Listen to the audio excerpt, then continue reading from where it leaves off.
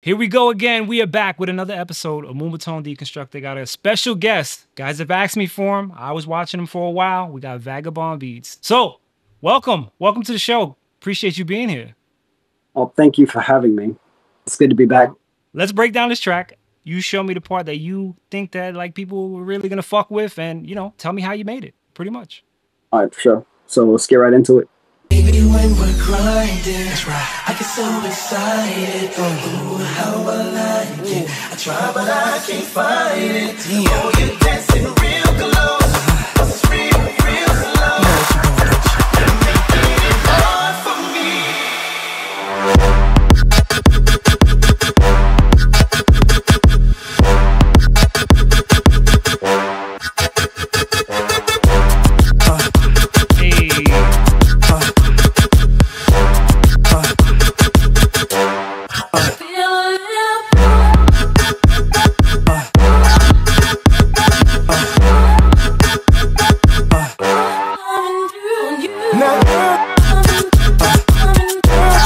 Such a vibe, bro.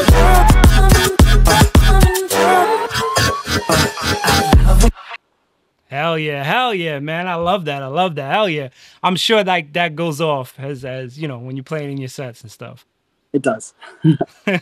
I mean, you can't go wrong with flipping the classics, you know? Yeah. So how did you come with the idea to flip this sample? Like what made you do it? All right. So I love Moombahton and I love R&B, 90s music, early 2000s. So I was like, oh, why not put them together? The song was around 100 BPM already. So yeah. It would sound weird, sped up or slowed down. At the top of the project, it's where I have all the vocals. It stays pretty consistent to the original. Also, with what I said in the last interview about sound design and how that's like one of I made the lead in Serum. Oh, Serum is one of my go-tos. I love that. Yeah. So like, I think it's like the other VST I pay for. Yeah, definitely worth it.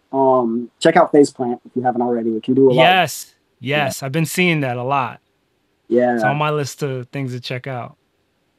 Yeah, they have a granular synthesis, which Serum doesn't have, but you can also have as many oscillators, wavetables as you want. So the sound design stuff. So I recorded the synth within the DAW, and then I chopped the loop up. Ah, nice. Yeah, and then added a brass stab, so that's where you get the.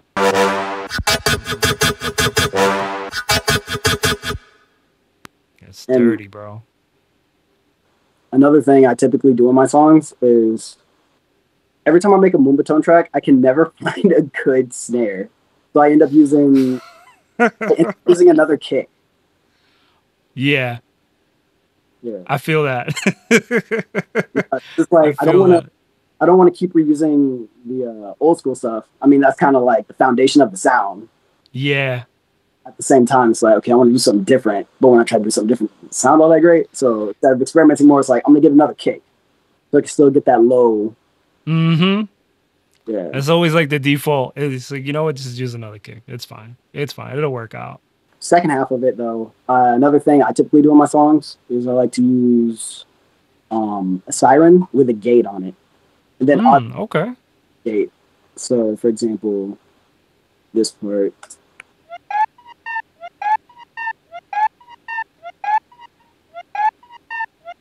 So that, along with the kick in the lead, because that's one thing I had to learn was the less is more. Yeah. Because I used when I first started producing, I used to go crazy with the layering sounds and then have going on at the same time. But then it gets niche to where certain people can appreciate it, and then other people are like, "There's too much going on." You know? Yeah. It's like, I know you want to be a musician, but let's peel this back so I can actually dance to it. Yeah, I've had that issue playing stuff for people, and they're like, "Yeah, this is dope, man," but like, I'm not listening to this in the club, bro. It's too much going on. Tough pill to swallow, but you know, make it work. For sure. Now, big question: what's on your master? What do you have on your master? I'm curious. Pull it up. All right, sausage fattener. Oh man. Yeah, those guys. Fab Filter Pro L2. Mm-hmm. Yeah, best true peak limiter I've ever used. Same. I have a mid-side EQ. Yeah, okay, here it was. Because on the sides, I shave off the low end, so it comes out in the mids. And then in the mids, I'll like shave a little bit of over 15K and let that just stay like shining on the sides. So it gives it a more 3D versus, you know, so you can keep all the low end hitting in the middle while everything else kind of dances around it. It's fire, man. You're really a student to the game. Like, you know your shit, man. That's awesome. Yeah. Hours and hours of YouTube tutorials to teach you that. And feel you. That's like, listen, that's how I learned most of the shit I did. I wish it was around when I started producing beats, because I learned all like my video stuff and my camera stuff through YouTube. But, you know, I wish it was around when I was a kid. Nobody wanted to share those secrets with you, you know, back in the days. Yeah. Because I know people who produced not nearly as long as I have, but so much better just because they have so much, you know, the people around them. Because I didn't have other producers to kind of bump ideas and techniques off of until I came here a couple of years ago. Because I've only been in LA for like 3-4 years. Okay. So you're still relatively new to the scene and stuff like that. But you're making waves, though. It's really cool stuff, man. Yeah, when stuff to be proud of.